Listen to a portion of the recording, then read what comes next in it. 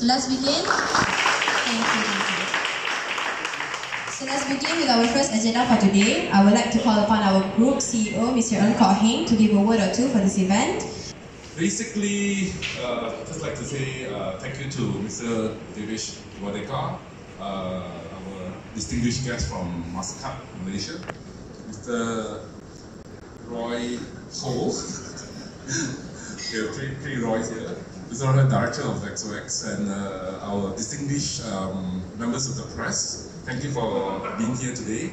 XOX brand DNA is like a startup. Why? Because technology can bring much more impact to the market. That's why we are doing this. For example, in the last few months, we've launched until today the first digitally acquired eSIM. All the rest of the telcos are still requiring you to go to their shop to get an embedded SIM plan. Until today, we still have the lead in eSIM technology in Malaysia. The first and only, until today, digitally downloaded eSIM in Malaysia. And I understand when I go to the region, other telcos also wonder how we did it. Actually, this is an internally developed technology. So this is an example of XOX technology.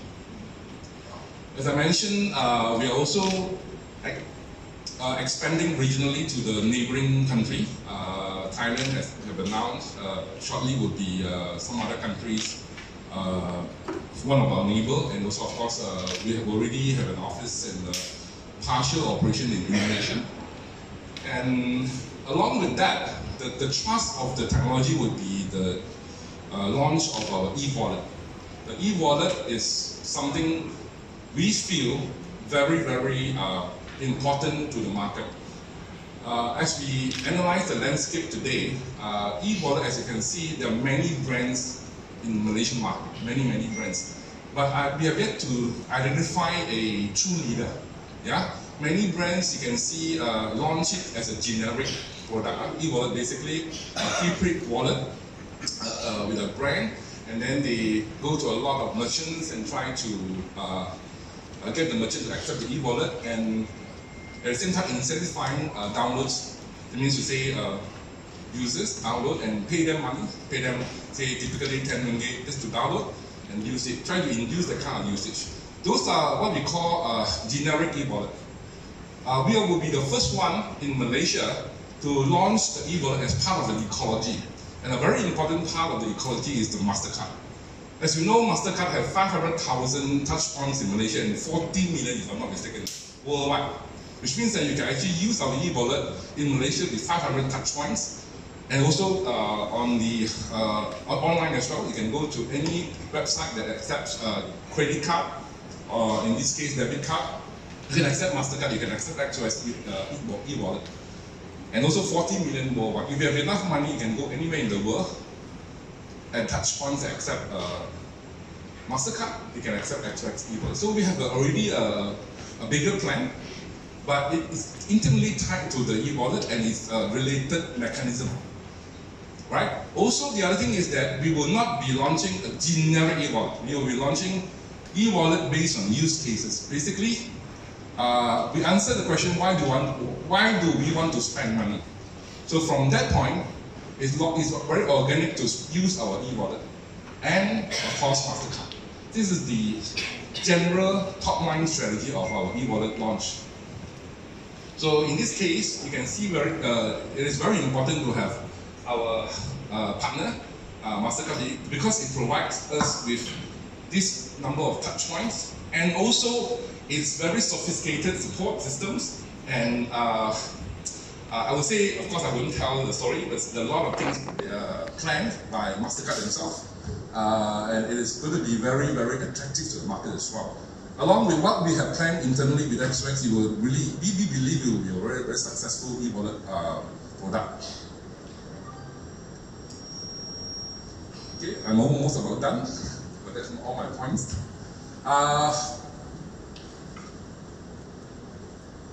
Lastly, I want to say is, I think there is a huge opportunity for e-wallet in Malaysia and also in the region. as I mentioned just now, we will have 4 countries that we will be launching our SIM card. Already one in Malaysia, of course 3 other countries. As part of our ecology, the e-wallet also will be launched regionally, hopefully with the proper regulatory approval and all that. And consumers will not just use e-wallet or literally the SIM card in Malaysia only, but it will be a regional brand, meaning that there is actually one single account, which means that if you have a SIM card, you can use, example, data in all the 4 countries and more in the future, and also the e-wallet. So that means to say there will be different kind of currency involved as well. So we will make it very convenient for our consumers. As you know, being regional, many of our consumers, high percentage of large minority percentage of our consumer travels cross-border, right? So this will be something of a first as well. And also I was reminded by Mr. Devish that we are the first product, e-wallet product that is tied together with Mastercard, literally with any kind of credit card brand, right? So we're the first one to intimately tie.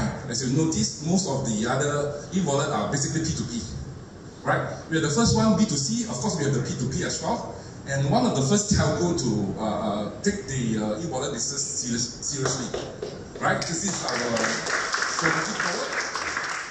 Of course, there's going to be a lot of challenges outside because it's literally to us still a very virgin market.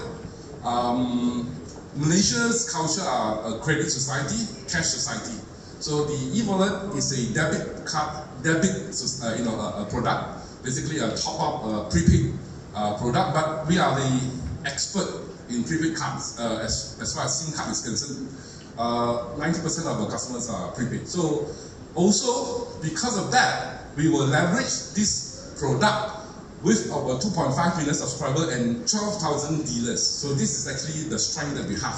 No e-wallet provider, as we know, have that kind of captive audience, right? Except maybe the highway guy, right? I won't mention the brand, right? But they have their own issues as well. Of course, they are doing a pretty good job. But take that brand out. No other brands have that kind of captive audience. Banks treating the e-wallet differently. I will not endeavor to explain too much. Maybe the Q&A I will talk a little bit. So we are in a very unique position. Imagine e-wallet tied to Mastercard, to dealers as subscriber. Put in a very good use case, then you can have everything go on quite nicely. Bring in more second use case, third use case. That is the way. Not launch something very generic and hope people use it and pay them money to use it. It's not our strategy. So, lastly, I'd like to announce we are a Mastercard issuer. XOX is a Mastercard issuer.